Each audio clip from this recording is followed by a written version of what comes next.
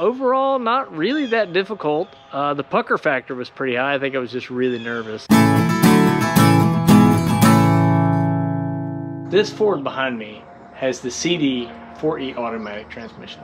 They put these in a ton of things. I think they started in 1998 with the Probe. This is a 2007 Escape, same transmission. This one is made by Borg-Warner, who happened to make the originals for Ford. So this is what's going in today. I think shipped to my house, this was 120 bucks off of eBay. The part number is 50082. Borg-Warner claims that this will work on all CD4E transmissions, and that it is in fact the upgrade to some of the earlier models. We need to jack the car up, put it in neutral, drain the radiator. Let's get in here and get to pulling things off. You can see pulling our cover off. This is the pump cover. Return line. This is our transmission pan that we have to get to.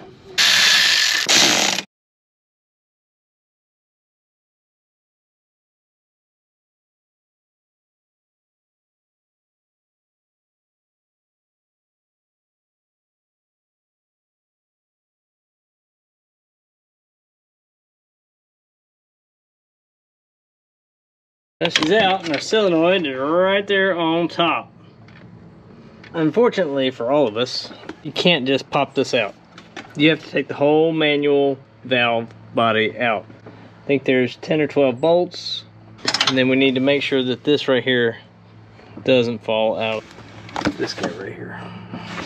So it's a little sketchy. I'm gonna be honest, I'm not quite sure how I feel about this.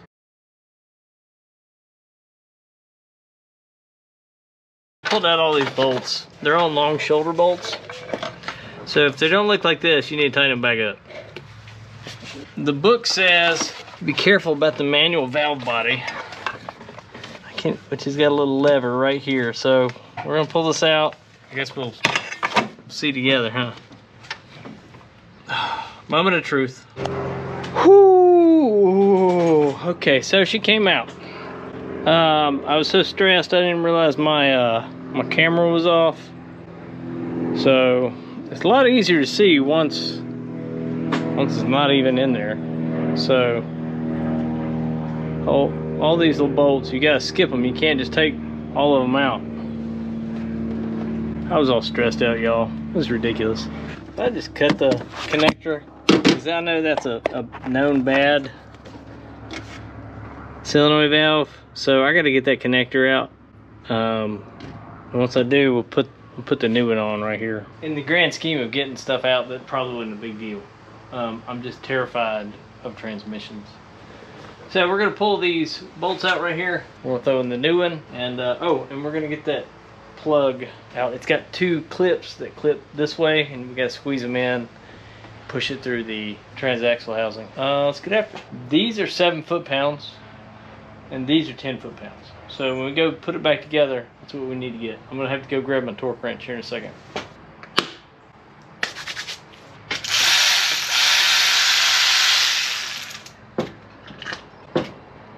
Fluid's looking all right. If you go check out my other video from where I picked this up from the Copart, that fluid was just, it was trashed. I don't know, let's get this dried off. And then we'll put these bolts in the same spot. Now, this is a subtle difference. This hole is bigger than this hole. So there are 2 large dowels. You need to make sure you put the gasket. And this has got a little tiny screen on it. I'm very curious to see if it's got any junk in it. That is what a brand new one looks like. Fluid in here because they do pressure check these before they send them out. There's dowel pins here and here.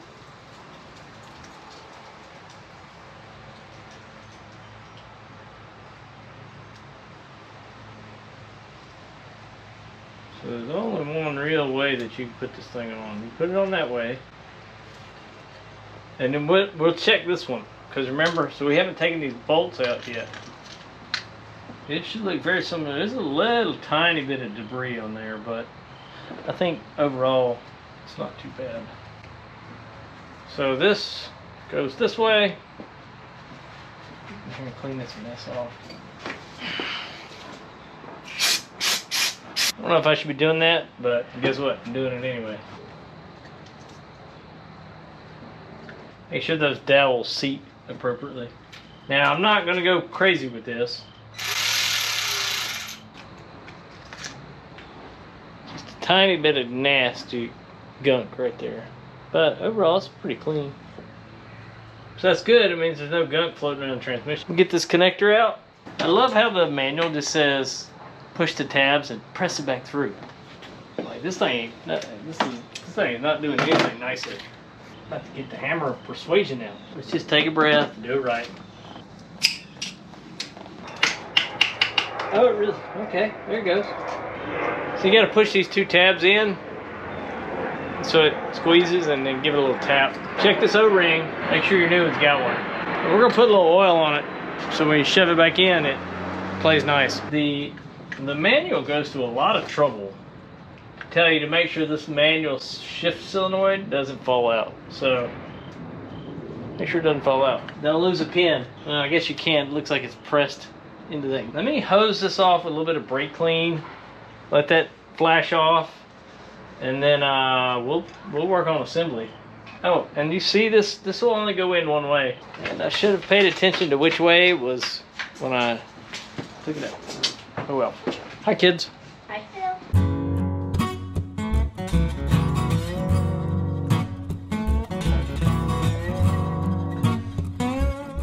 For me, that's what exactly I had to do. I had to get from the bottom and push it real hard into the housing. So I'm going to clean my working surface, try to get this in here. Valve body in first. Trying to remember to not drop this manual pin. There's a hole. It's got to go up. It's going to be my bolt that I used to hold it. Let's see if we can get it in there. Oh, I had it. Oh, I had it. Oh, come on, come on, come on, come on, come on. Now I just got to get this wire shoved in. All right, that's all I'm doing. A couple threads. All right, let's get this. This thing needs some bolts in it. Keep that gasket down. Oh goodness. Okay, slow down. So top left is a long bolt. Driver's side, short bolt. I gotta slow down, or I'm gonna put this gasket on wrong, and it's gonna have to all come off again. Now we can deal with the wire. We do our bolts.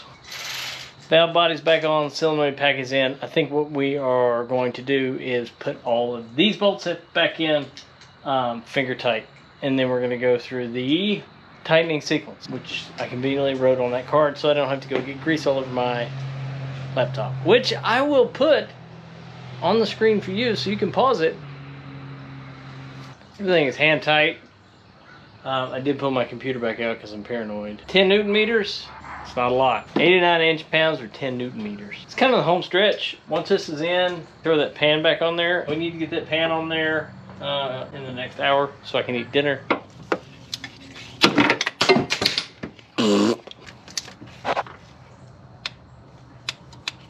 Right there. Bolts are tightened up, torqued in sequence.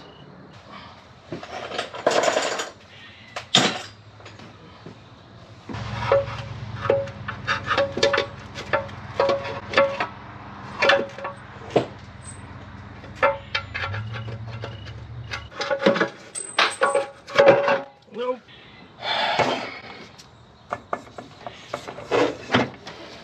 Oh. If it was this stupid air breather again, I'm gonna be aggravated. What are we getting hung up on? There we go.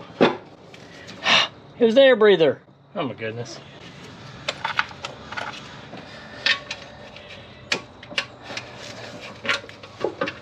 Shift solenoids are in. Seems to be running pretty good. I've put about 50 miles on it today. Overall, not a difficult job. Something you can definitely do at home if you take your time. Only need a few tools, an 8mm socket, a 10mm socket, a 10mm deep well. 10mm wrench might be helpful, and you'll need a torque wrench. I'll link below to a shift pack so you can pick one up for yourself.